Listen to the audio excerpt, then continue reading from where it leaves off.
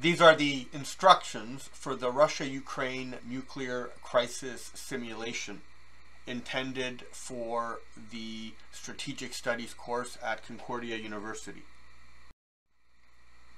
The simulation has 18 positions.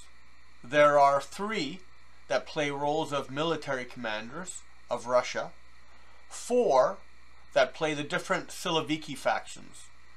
These are individual coalitions of Siloviki, in other words FSB and other secret police, organized crime and racketeering organizations, select oligarchs, and party affiliations. There's Belarus, Ukraine, East Europe, which comprises Poland, Romania, and Slovakia, the Baltic states, which comprise Lithuania, Latvia, Estonia, and Sweden and Finland, Orthodox NATO, which includes Greece and Bulgaria, but also Hungary, Germany and Italy, UK and France, US and Canada, Amnesty International, and other liberal agitation movements, and BRIC, which includes Brazil, South Africa, India, China, and Saudi Arabia. The sequence of play during the game is first there's a random task determination. There's a role to determine what positions the generals and the Siloviki factions will take on that particular turn. Under certain circumstances, these positions can be assigned non-randomly if someone other than Vladimir Putin is in charge of Russia. In this particular simulation, Vladimir Putin is not individually represented. Rather, policies are made by the Siloviki and by the military commanders. In the third step, the Siloviki factions can take their actions depending on what task they've been assigned. In the fourth phase, military factions may take actions depending on what tasks they've been assigned. In the fifth step, discontent is calculated. This includes attempts by states that are hostile to Russia to increase discontent within Russia, Belarus, and Kazakhstan. Attempts to suppress discontent by the Russians and by Belarus. Attempts to amplify discontent by Amnesty International. And actions taken on the battlefield or elsewhere that could cause the index to increase. In the sixth step, the Siloviki factions can become sanctioned by state players. In the seventh step, the impact of economic sanctions on Russian discontent is calculated. In the eighth step, the effects of cutting off oil pipelines and cutting off natural gas is estimated against the different countries. In the ninth step, Russian ground forces move and conduct combat on the map. In the 10th step, Ukrainian forces then move and conduct combat on the map. The initial step before playing the game is to establish the initial Siloviki influence. There are 4 Siloviki factions. Each of them controls 25% of the total pool of influence. During the game, that influence can be increased or decreased, but it never exceeds 100. Under some circumstances, influence can be permanently lost or reduced, particularly as discontent increases in Russia. Before the Siloviki begin playing, it's necessary to determine what profile the Siloviki have. In other words, what actions they took before the outbreak of the war. In the first step, each Siloviki faction is asked whether they accept bribes to and from the oligarchs. For every instance in which bribes are accepted, that faction receives 1 influence point from each of the other 3 factions, and it adds 3 influence points to itself. If a faction chooses not to bribe oligarchs, it does not receive that payoff. In the second instance, each faction is asked whether they bribe political parties. And again, the same mechanism. For every party that's a faction that says yes, they receive 1 influence point from each of the other 3 factions for a total of 3 points. The logic is that if all of the factions choose to bribe, then in the end there's no change in the relative influence. In the third step, each faction chooses whether they launder money abroad. If so, they each get 1 influence point from each of the other factions. However, when laundering money, there's an impact because these groups are more vulnerable to sanctions to those states that receive oligarch money, like, for example, England in the UK-French player position. In the fourth step, each faction chooses whether they engage in racketeering of military logistics. Again, if they do, they get +1 influence point from each other Siloviki faction. If, however, they say yes, each of the factions that said yes has their value multiplied by -0.5 for each of the factions for a maximum total of -2. That is a -2 on the die roll that impacts military performance. In the fifth step, each Siloviki faction chooses whether to engage in coup-proofing the military, in effect playing a role in selecting loyal military leaders. And again, the mechanism is a +1 influence point from each of the other Siloviki factions, resulting in a maximum of a -2. So a full movement towards racketeering and coup-proofing by 4 of the factions will lead to a net -4, which is a huge degradation of the effectiveness of the military.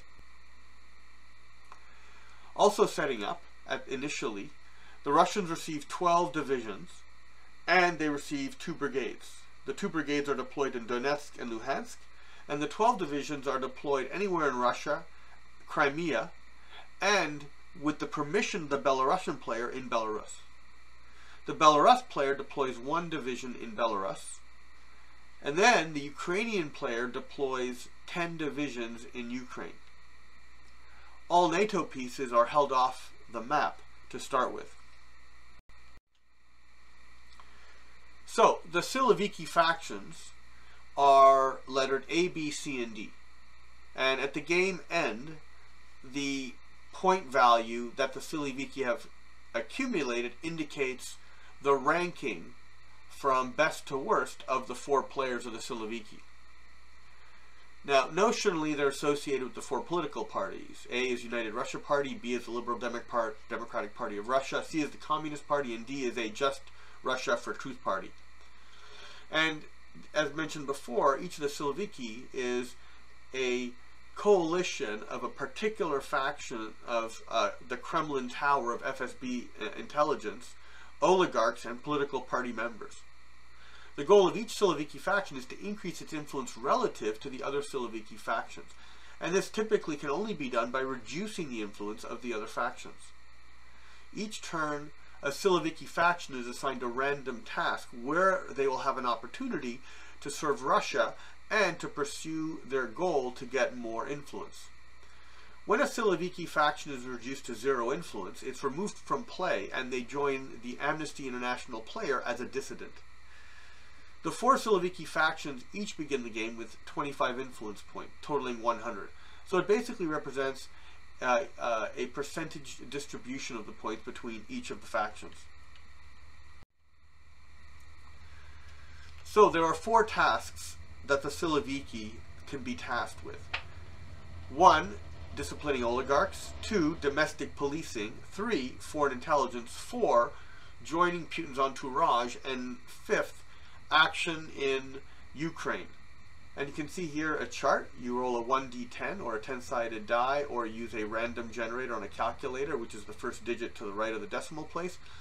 And this tells you which of the factions A, B, C, or D is given which of the assignments. And you can see that there's also a random generator, 1 to 5, which applies to the military factions and the 3 jobs that they have, which will be elaborated later. The first Siloviki task is joining the Putin entourage, and the Russigardia. So proximity to Putin allows the targeted reduction of a single chosen adversary Siloviki faction by -3 influence, with a +1 redistributed to each of the other non-targeted factions, including the faction that's in the Putin entourage. Also, in the specific situation of a military coup, modifiers are doubled in the value for the Siloviki faction assigned to the Putin entourage task. And with regard to assassinating Putin, the Siloviki faction tasked with Putin's security, his entourage, may nominate an agreeing successor Siloviki faction instead of requiring the support of the 3 of the 4 Siloviki factions, which is an alternate method. These are elaborated later. The second task is disciplining oligarchs.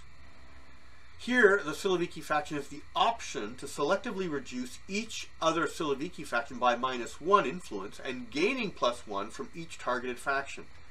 If the leading faction with the most influence points at the beginning of the turn is disciplining the oligarchs, they can selectively inflict a -2 loss on each of the factions and gain a +2 from each of the targeted factions for net +6. The third task is domestic secret policing. By spending 3 of its own influence points that are redistributed to the other 3 Siloviki factions, the Siloviki faction may choose to reduce either the Russian discontent index or the Belarus discontent index or the Kazakhstan discontent index. The value is randomly reduced by 1d5, in other words 1 to 5 points. The third task is foreign engagement. When involved in foreign engagements, the Siloviki faction may engage in each activity listed below once per turn, and there's a list of these activities. The first is that Siloviki faction may dispense 10 Russian foreign aid points total in the game to any country. Once these points are assigned, they cannot be reassigned. The dispensation of foreign aid must indicate the target state, the quantity, and any conditions on that aid. Exporting gas. Only the Siloviki faction tasked with foreign engagement can make changes to natural gas exports. Gas exports may be cut by the recipient state as well, and pipelines may be cut where the pipeline transits a country.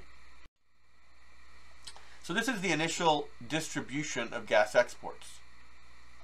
A number is indicated, which is the quantity of gas that is exported from Russia to the target state.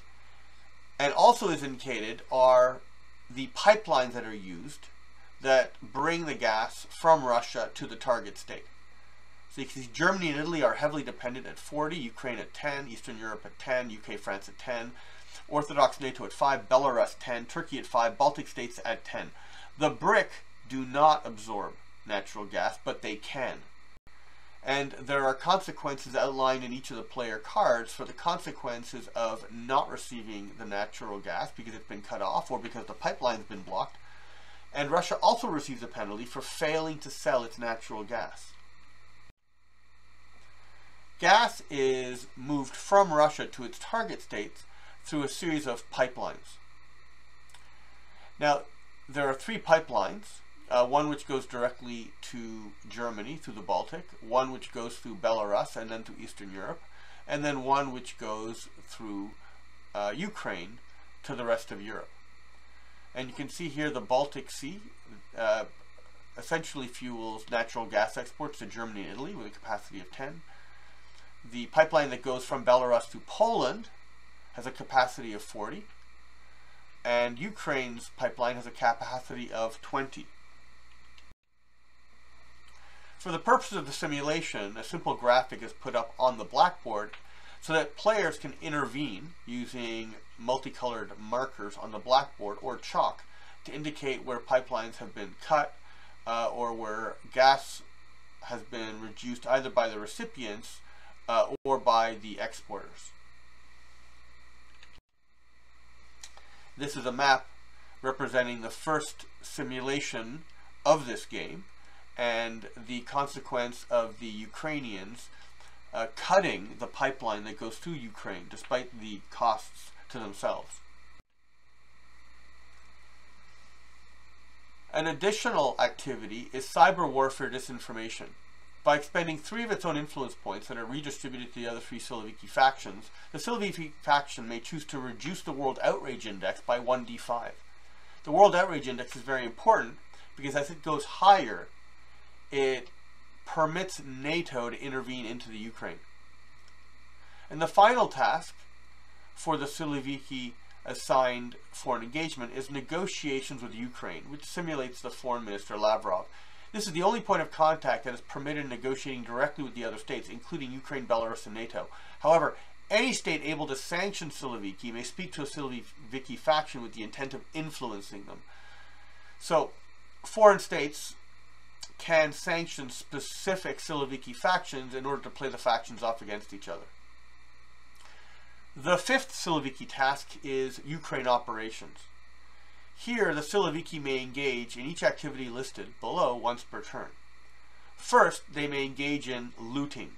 The Siloviki faction may increase its influence by +3 at the expense of a -1 decrease to the other 3 factions, resulting in a 1-point increase in the World Outrage Index. Also, there's an unfavorable -1 to the first combat conducted in Ukraine by the Russians for that next turn. Anti-Nazi deportation operations. This provides a +1 bonus attacker modifier to combat for Russian forces, but it increases the World Outrage Index by 1 point. Chemical weapons use. This provides a +5 bonus attacker modifier to combat for Russian forces and increases World Outrage Index by 5 points. So what's important to note is that it's the Siloviki that choose to use chemical weapons, not the military, even though the military conduct operations. This is a simple graphic that you would put on a blackboard so the students can track the number of influence points held by each of the Siloviki factions. This is the one actually used in my simulation, and you can see at the very top the list of sanctions in which a state has specifically targeted one faction or another. You can see within the box the first faction has become dissident, and you can see the profile pre-game that were adopted by the other factions. So you can see Siloviki faction B has chosen to launder money and to bribe party officials. You can also see in the bottom left, bottom right, the combat effect of -1, which is the net of corruption and coup-proofing by all of the Siloviki factions. And in this case, it was a mild -1 to combat.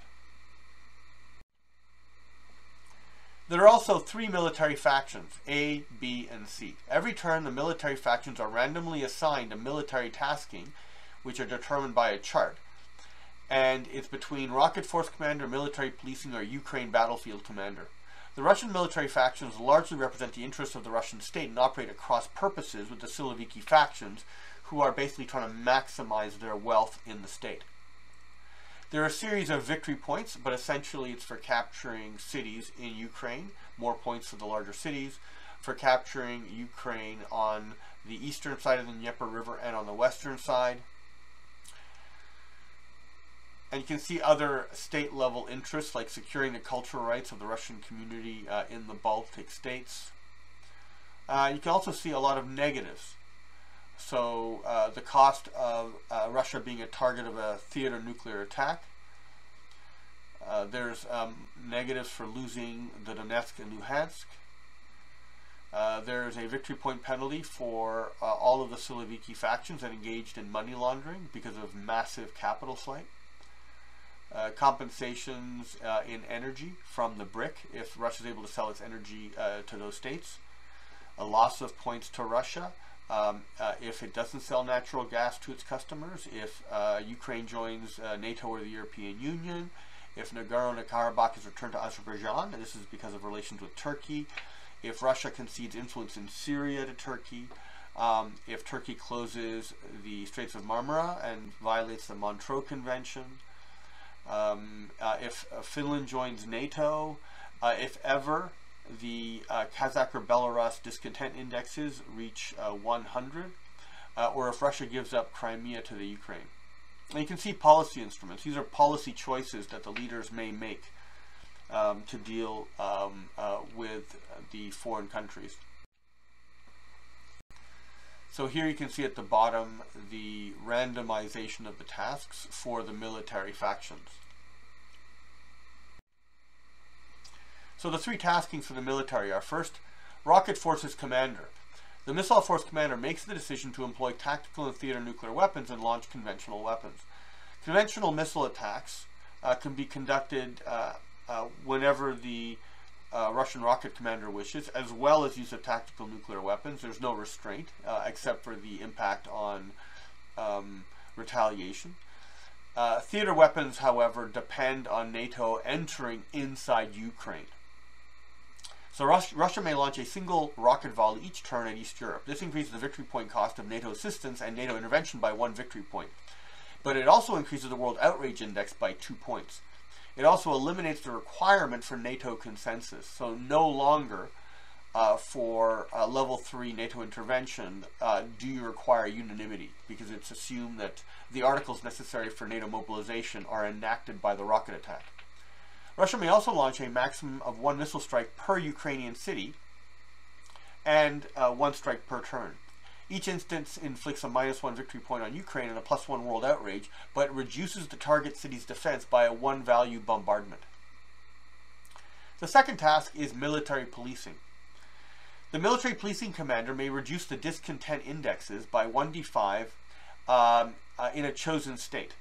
All 3 in a turn if requirements are met, if they have one of the divisions deployed there in Belarus, Russia, or Kazakhstan.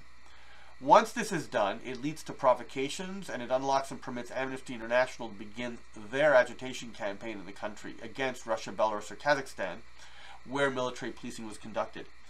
So just to give a bit of a background on this, although you will see the chart shortly, the discontent index is very important because it determines the stability of the Russian, Belarus, and Kazakhstan governments. Initially, it's increased by losses that occur inside Ukraine, and it's increased by economic sanctions, but generally it proceeds very slowly. However, if the military, not the Siloviki policing, but if the military get involved in military policing, it's very provocative. It then unlocks Amnesty International, which is able to significantly increase discontent. So it is very tempting for the military to get involved and to assist the police in suppressing demonstrations and political demonstrations. But in so doing, it unlocks an acceleration process. So it's one of the difficult choices that the Russian military has to make. Number 3, battlefield commander in Ukraine. This is the third task. This commander is responsible for deploying, moving, and conducting combat with the Russian army on the wargame map of Ukraine and its environs. The Russian army consists of 12 divisions of soldiers on any turn in which an entire Ukrainian city is not captured, or a Ukrainian or Belarus city is lost. The Ukrainian battlefield commander may suffer an arrest result if the Putin entourage tasks a Siloviki faction or the ruling Siloviki faction decides to do so. The effect of an arrest on a military faction is that the other military factions with a lower accumulation of arrests may switch military taskings voluntarily. So the Ukraine battlefield commander, before the game begins, will set up those 12 divisions, and they can deploy up to 1 in Belarus, Russia, and Kazakhstan in order to enable the military to do military policing there. Under some circumstances, once Belarus and Kazakhstan reach a certain threshold of discontent, 2 army divisions are required to deploy there to keep the country from collapsing. So in order to conduct the ground combat, we first ran a simulation at Concordia University. This is in the Professor Michael Breacher seminar room. We took the Barbarossa map, which was about 8 hexes, 8 kilometers to the hex, and we ran a battalion level simulation using forces that Russia is known to have deployed using a database that was created on command. And for the Ukrainian forces, we recreated the non-national guard forces at the battalion level using Wikipedia, and by looking specifically at the type of weapon systems, T-80s, BMPCs, BTR-80s, the type of artillery, 2S1s, 2S3s, 2S7s, in order to determine the precise strength and the speed of that unit. And we took particular care looking at the logistics. The first time we ran the simulation, the logistics were not appreciated, although we did to some level anticipate the lack of combined arms operations. So here you can see a map of Ukraine. We used Gulf Strike rules, rescaled because of the 8 kilometers rather than the 25 kilometers to the hex. And we were operating 24 hours to the turn instead of 2 days to the turn. This is a close-up of the battalion level operations occurring around Kharkiv. The geography is modified. The urban areas extend 1 hex out, and there are 3 levels. And so those cities have a terrain effects that are significantly greater than what you see on this map. Here you can see operations north of Kyiv, as the Russians cross over the Belarusian border on their way to the city. And a key element here is about half the pieces are logistics pieces carrying supplies within a very congested road network, and we found that to realistically capture the time-space considerations so we can more accurately represent the combat. And we did this here in a second rerunning of the war. In a previous weekend, we ran the simulation using brigade level units, which created a very different effect. For this, we had the support of the Concordia University Simulation and Diplomatic Society, which provided funding and lunch for the 10 students that showed up for the 3 separate weekends to design and run the simulation. We also ran Frank Chadwick's assault series to get a tactical sense of how the Russians are different from the Soviets, particularly in their neglect of combined arms, where the Soviets would use artillery for suppression to enable rapid movement and would use infantry to suppress enemy anti-tank abilities to facilitate the movement of armor quickly down the roads and to exploit large-scale, high-tempo operations at the battalion level. We estimated correctly that the Russians were no longer able to do this, which produced a very different type of war, because whereas Russian artillery is very powerful for suppression, it's not very powerful in bombardment. And Russian tanks advancing against American, for example, armor, without the benefit of suppressing artillery and smoke and infantry suppressing anti-tank weapons, are extremely vulnerable. So this is the map that was ultimately produced by one of my students, Attila Arslaner. Each hex is 21 kilometers across. We allowed the students to subjectively interpret the map. So where there are towns on the map and roads, the students were allowed to argue between each other precisely what the meaning was of the map. And this is important because people need to know how to do map appreciations.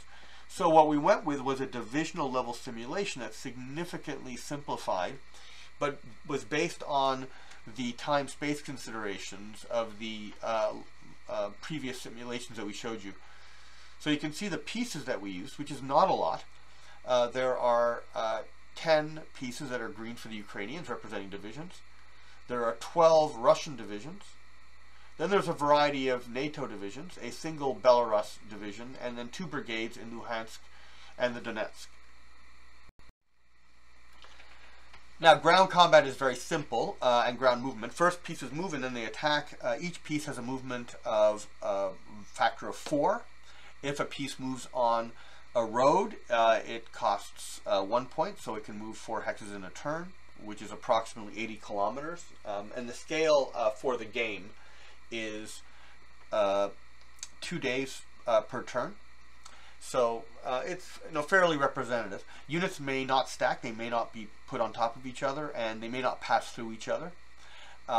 If the unit is moving off-road, meaning it's going from hex to hex, and there's no road, then it takes the entire 4 movement points to move a single hex. Units may not move across the Dnieper River unless there's a bridge that allows them to cross. Now, combat's resolved between individual attackers and defenders. Units do not group together. When a unit attacks, you take its attack value, whatever the number is, it could be say 10, and you subtract from it the defender's value, which could be say 5 in the case of the Ukrainians, so that would leave a 5. And then there are terrain modifiers, a -5 for a city, a -1 for a town.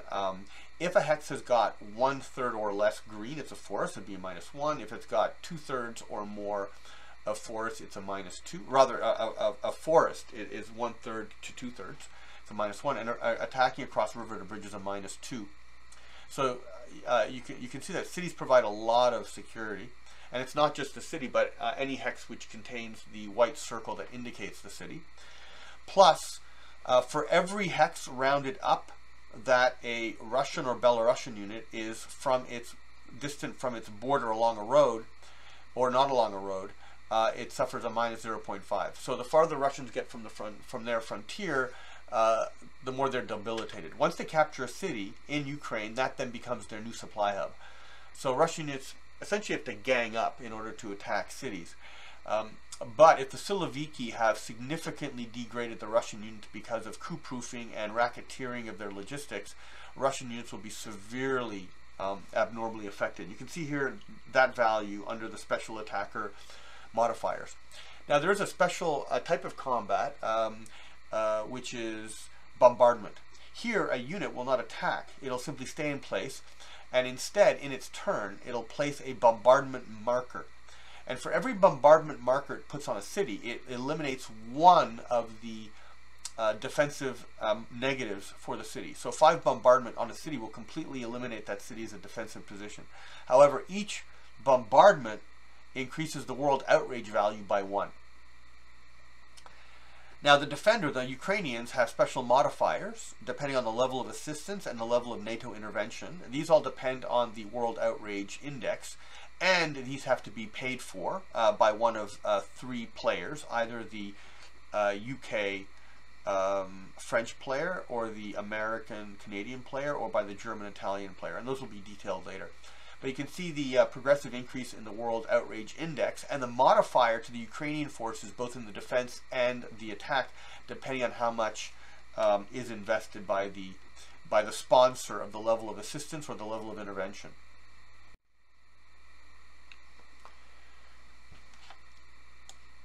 Now, NATO military assistance to Ukraine, which was just mentioned, requires transiting either Eastern Europe or Orthodox NATO. So one of the two have to provide basing permission. For it to function, one of 3 countries have to pay for it. And again, that's a chart that will be later on. But level 1 assistance basically represents intelligence, drones, munitions, anti-tank missiles. It gives a +1 modifier to the Ukrainian forces. It's something that can be done immediately at the start of the game. It does not require any world outrage index. Level 2 assistance includes armored vehicles, artillery, air defense systems, and training. This provides a +2 modifier for the Ukrainians, and it requires a world outrage index of 10.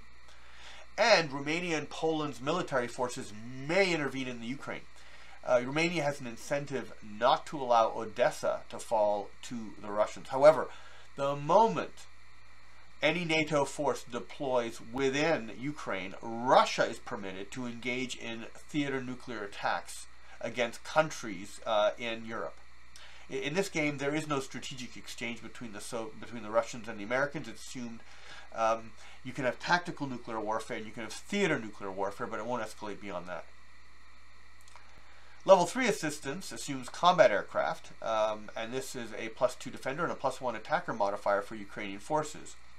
It requires the support of Eastern Europe as per normal.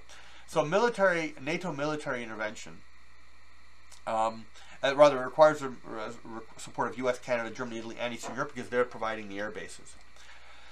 So NATO military intervention to Ukraine, level 1 NATO intervention. This essentially means a NATO no-fly zone. It's +3 defender, +1 attacker modifier. It requires the support of all of those countries. And at this point, US, UK, French, German, Italian forces may intervene in the Ukraine. Level 2 NATO intervention. It's a +3 defender and +2 attacker modifier for Ukrainians. Polish forces may enter Belarus at this point. So Belarus may be put under threat. Level 3 NATO intervention. This requires NATO policy consensus, and it allows NATO forces to enter Belarus as well and to knock that government out of power. However, if Russia has ever fired a rocket at a NATO member or Eastern Europe, then NATO policy consensus is no longer required. So the orthodox NATO members who are reluctant to see Russia severely damaged, or Turkey, they can no longer veto level 3 NATO intervention. So theater nuclear weapons. Russia may detonate a theater nuclear weapon against a counter-value target once NATO has deployed land forces inside Ukraine. Russia must select the target, either Eastern Europe, Baltic states, Germany, Italy, UK, France, Turkey, or Orthodox NATO.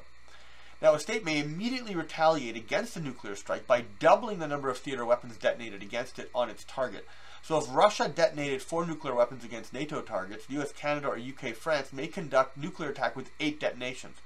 If US, Canada, and the UK, France refuse to retaliate with any nuclear weapons, then Germany, Italy, and Turkey, if they were the target of nuclear weapons detonations, may seize US nuclear weapons, but may only retaliate proportionally, meaning they may only launch a number of warheads equal to the number received within the prior turn. This weapon seizure may only occur once, after which the US has removed any remaining nuclear weapons. 2 issues that will come up a lot in the game mechanics are economic sanctions and foreign aid. Any state may initiate economic sanctions with a state with which it trades. It must specify the precise value and points of the economic sanctions. These are all detailed on the player cards. This is recorded by the punishing state issuing a ticket, which is a signed piece of paper recording the event, and given to the professor at the end of the simulation. Sanctions may be conditional. It may depend on whether a country has done a certain thing that would be specified on the ticket. The sanctions index level is a measure of the level of economic sanctions for any given turn, and it has effects on the Russian and Belarus discontent index and the victory points of the various states. For the economic sanctions to have an effect on the Russian and Belarus discontent index, it must be announced during the game to the referee. For most of the sanctions, although a -1 victory point is inflicted on the target, a -0.5 is inflicted on the country doing the sanctioning. So sanctions are not free. They also damage your own economy, but to a lesser extent. States have foreign aid, and for each of the player cards there's an amount that's specified, and foreign aid may be given to designated states for points, victory points. The player must sign and record the amount of foreign aid points and the target recipient state, and whether there are any conditions on the foreign aid.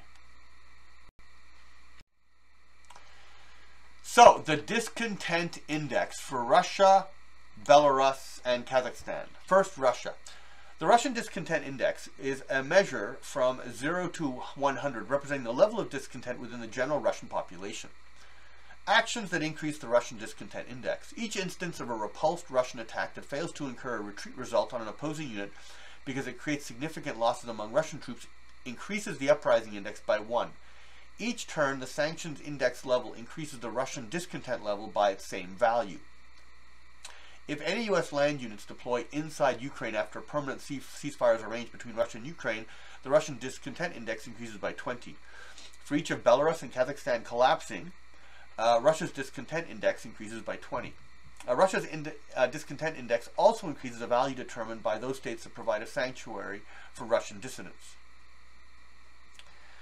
Russian discontent index, military effects. When the Russian discontent index reaches 75, the military faction involved in military policing may intervene against the Siloviki faction, and when the Russian discontent index reaches 90, the military faction involved in military policing is empowered to intervene against a Siloviki faction that has engaged in coup-proofing itself against the military as an initial measure. Intervening against the Siloviki faction means redistributing 6 influence points from one faction and reassigning those 6 points to other Siloviki factions. At a Russian discontent index of 90, the military faction involved in military policing may join with the Siloviki faction and attempt a coup against Russian President Vladimir Putin. Military coup against Putin. The military faction must announce that it is attempting to conduct a coup against Putin or against the current regime leadership in conjunction with the Siloviki faction that is not in power ruling Russia. There are 5 steps to conducting a coup. 1. The military faction must announce which Siloviki faction has volunteered to join its coup attempt. 2. 2 of the 3 general factions must agree on the coup. Now you'll notice that there's an exception to this if you go back to the Siloviki faction if it's in the Putin entourage. Number 3. The base likelihood of the coup is 50% plus 10% per point committed by the faction seeking the coup and minus 10% per point committed by other factions. Modifiers are doubled in value if the Siloviki faction is assigned as Putin's entourage. All expended points go to the Siloviki faction that succeeds in the coup, or are distributed to the Siloviki factions that oppose the coup. if they succeed in resisting the coup, with remaining points being assigned to the factions in the order of A, B, C, and D. If the coup succeeds against Putin and against subsequent Siloviki factions, the winning Siloviki faction can assign Siloviki tasks non-randomly, so they can put their favorite factions in charge of certain positions. The Russian Discontent Index, Siloviki effects. Every turn that the Russian Uprising Index reaches a given discontent level, each Siloviki faction permanently loses the specified influence points. So, at a discontent level of 20, each loses 1 influence point per turn. At 60, minus 2 per turn. And at 80, minus 3 per turn. Assassination of Vladimir Putin. When the Russian Discontent Index reaches 75, a Siloviki faction may attempt to assassinate Putin, for which there is a 10% probability. If the Siloviki faction fails in the assassination, or it succeeds in the assassination but did not get into power, it must give 1 influence point to each of the other factions and reduce its own level of influence by 3 points. If it succeeds, there is no influence point loss, but 3 of the 4 Siloviki factions must immediately declare a successor, or the military faction currently serving the military policing task will appoint a Siloviki faction, and not necessarily the one that conducted the assassination. The Siloviki faction tasked with Putin's security may nominate an agreeing successor Siloviki faction instead of requiring the support of the 3 or 4 factions. General Russian uprising. If, in any given turn, the Russian Discontent Index reaches 100, each Siloviki faction suffers a permanent -1 influence loss per the following schedule to a maximum -3. For every bribed oligarch, bribed political parties, or money laundering abroad. The factions remain, but the political parties achieve prominence over the Siloviki. The Siloviki faction with a dissident immediately gains 10 influence points from each of the Siloviki factions and becomes the Russian leader and allocates tasks non-randomly. If there's more than 1 dissident, then the leader is chosen in the order of A, B, C, D. The dissident backed by the Amnesty International position poaches an additional 5 influence points from each of the other Siloviki factions. Dissidents whose Siloviki factions bribe political parties or oligarchs as part of their original setup lose 9 influence points for each infraction to the other Siloviki factions. Belarus Discontent Index. The Belarus Discontent Index measures the level of discontent against the Lukashenko regime. It is increased by agitation by the Amnesty International position and by other agitation actions. When it reaches 25, the Belarus Army Division must return to Belarus. When it reaches 50, the government will collapse unless Russia permanently deploys 2 divisions into Belarus, off map. When it reaches 100, the Belarus regime collapses. The Belarus Discontent Index can be reduced by the Siloviki faction tasked with domestic policing to the strength of 1d10. Each NATO unit that enters Belarus and is above and beyond the number of Russian and Belarus units deployed there increases the Belarus Discontent Index by 20. Kazakhstan Discontent Index. The Kazakhstan Discontent Index measures the level of discontent against the Kazakhstan regime. It is increased by the agitation of Amnesty International and by other agitation actions. When it reaches 50, the government will collapse unless Russia permanently deploys 2 divisions into Kazakhstan. When it reaches 100, the Kazakhstan regime collapses. The Kazakhstan Discontent Index can be reduced by the Siloviki faction tasked with domestic policing to the strength of 1d5. World Outcry Index. The World Outcry Index measures the Western world's reaction to Russian actions. Each instance of bombardment, looting, and denazification results in a +1 value to the index. Each military policing in Russia, Belarus, Kazakhstan results in a +1 world outcry. There's a -1 world outcry for each entirely captured Ukrainian city, indicating a fait accompli in Russia's sphere of influence. In other words, the faster Russia captures the individual cities, the faster NATO countries will submit to the new reality. So Ukraine is given a strong incentive not to let cities fall. So this is how I've put it on the blackboard. You want to put the different indexes there, and you want to put some of the modifiers underneath. There's also a box for cyber warfare, for deployment of Russian versus NATO forces in the Baltic, and for any assistance provided between different countries in the form of foreign aid. This is how it was represented during the first running of the simulation with my class. You can see that Russian discontent shot up to 90, Belarus at 60, Kazakhstan was not targeted, and world outrage was at 54. You'll see that Russian missile attacks and chemical weapons also increase world outrage. So let's go now through the individual player cards for the non-Russian player. There's, of course, the Belarus player. They set up their Belarus division. You can see they get points for foreign aid and if Western Ukraine is captured by Russia. And there are large numbers of negatives. Essentially, Belarus prefers if Russia is not deployed inside Belarus and if Belarus's forces are not deployed fighting the Ukraine. But at the same time, they depend on natural gas from Russia. And the pipeline that goes to Poland goes through Belarus. So they have some influence over the movement of natural gas to the rest of Europe, although they're not likely to challenge Russia on that because of the Russian provision of foreign aid. The next player is Ukraine. This is typically played by two players, one who does military operations and the other one who does diplomacy. It's not particularly onerous because the Ukrainians have 10 divisions, and typically they start the game by being deployed in 10 cities. And they basically resist in those cities until they're destroyed, or they can retreat. In the game mechanic, once you've taken the difference in the strength of the units, that gives you the 10% chance of a unit retreating. A unit, however, that cannot retreat, meaning it cannot go backward without going adjacent to an enemy unit, is destroyed. So you can see here various points for the Ukrainians, primarily getting into NATO, getting to the European Union, receiving foreign aid, and if there's any dramatic changes within Russia itself. Obviously, Ukraine would prefer not to be a nuclear battlefield. There's large numbers of negatives, but primarily focused on loss of cities, lots of different parts of the territory. If they have to get rid of the Azov Brigade under Western pressure, the loss of natural gas, nuclear detonations on their territory, and rocket attacks on their cities. Now, NATO and Europe, your EU policy consensus means that it's important that there's unanimous agreement among the members of those different organizations in order to make an action like intervention in Ukraine, or to accept a country like Ukraine into NATO or into the European Union. And this applies both to Ukraine and to Finland in their bids to join NATO. The second, the next card rather, is the Baltic states, which are Lithuania, Latvia, Estonia, Finland, and Sweden. Their primary concern is to make sure that NATO deploys forces within their territory to offset the deployment of Russian forces.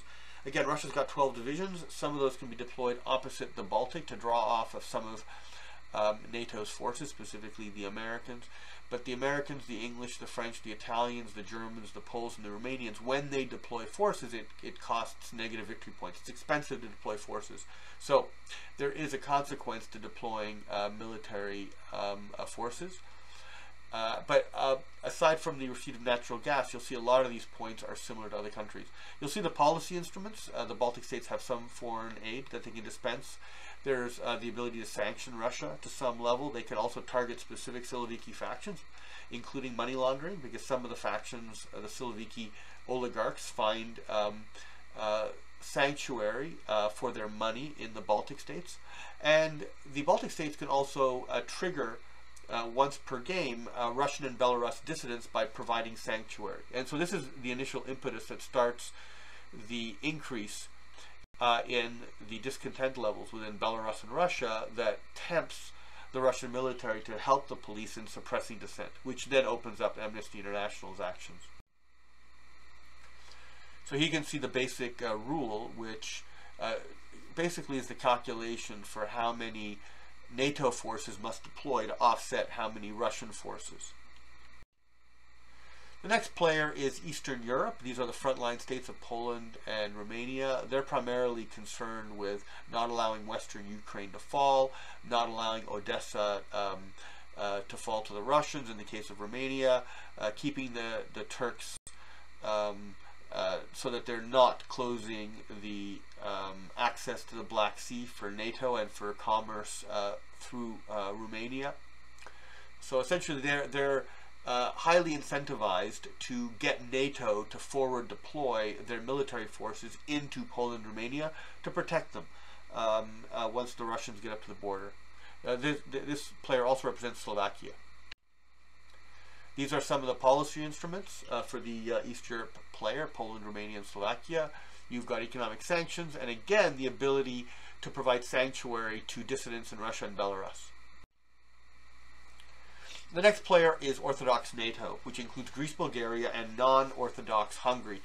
These countries are different from Eastern European countries because their primary focus is either against Turkey rather than against Russia. In fact, they rely on Russia to counterbalance Turkey, or like Viktor Orban in Hungary, they depend on the importation of Russian gas, and they're sympathetic to the social values that are conservative that are pushed by Vladimir Putin.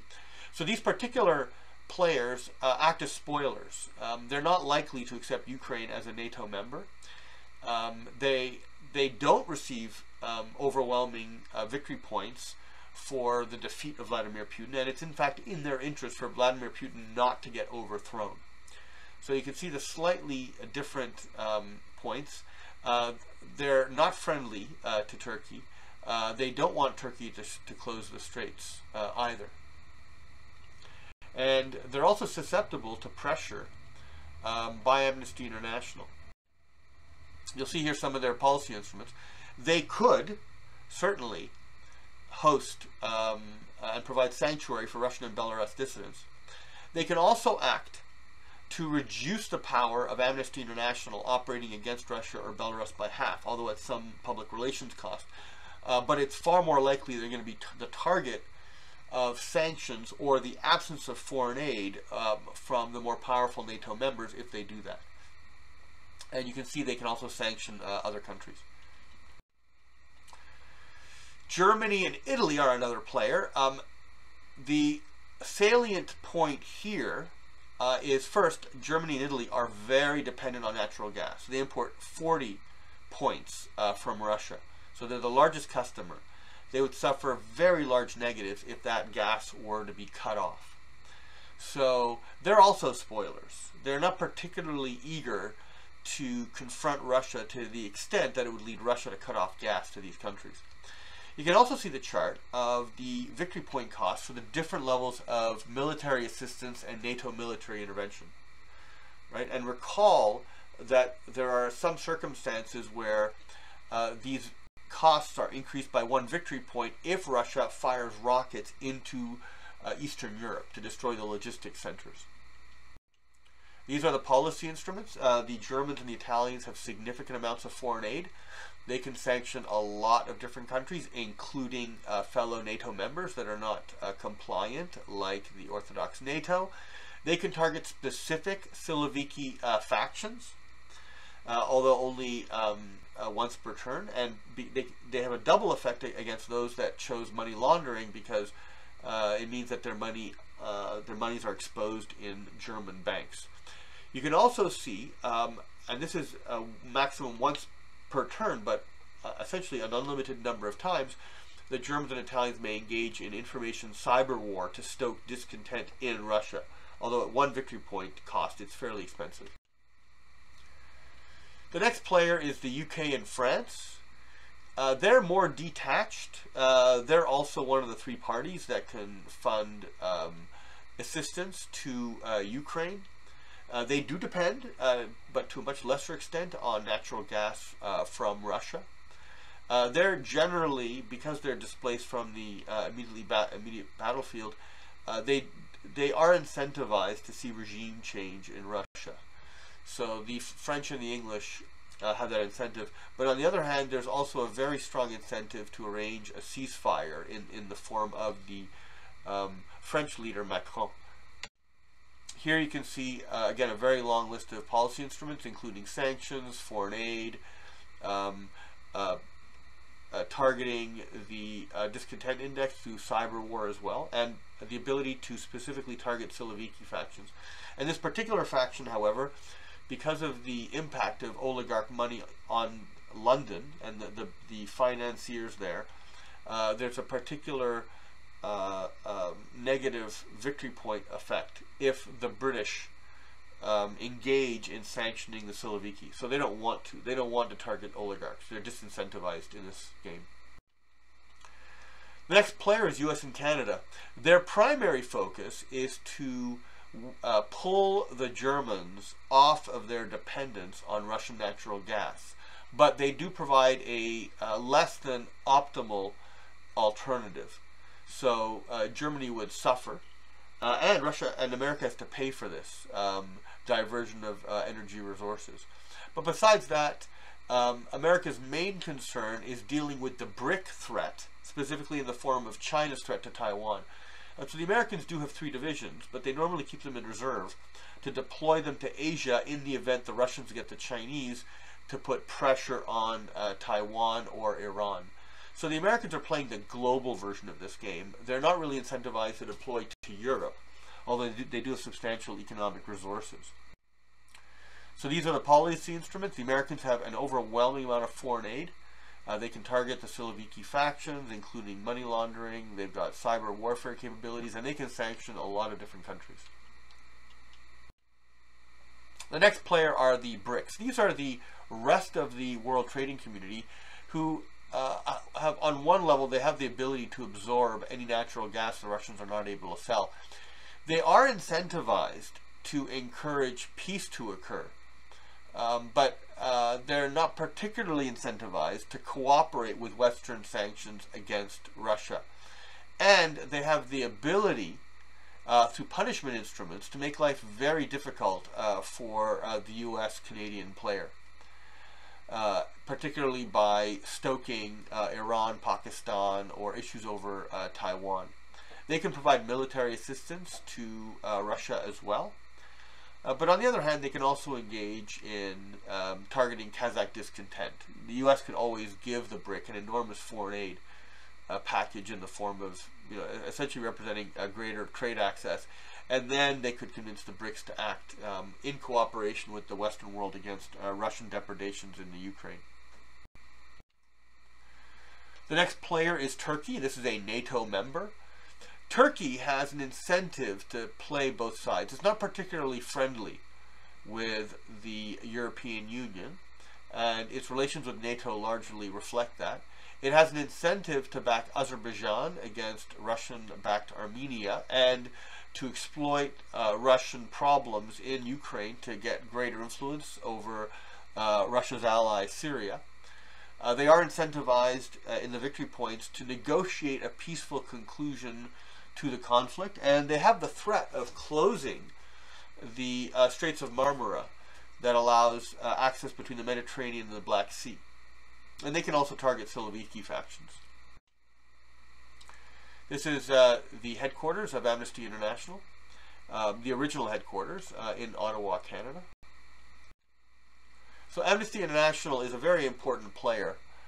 They get victory points equal to the discontent level of Belarus, Russia, and Kazakhstan. And they get other points if they're able to install a dissident, which is a fallen Siloviki faction, into power. They also get points for getting the Poles as a part of Eastern Europe and the Hungarians as a part of Orthodox NATO to liberalize their social policies.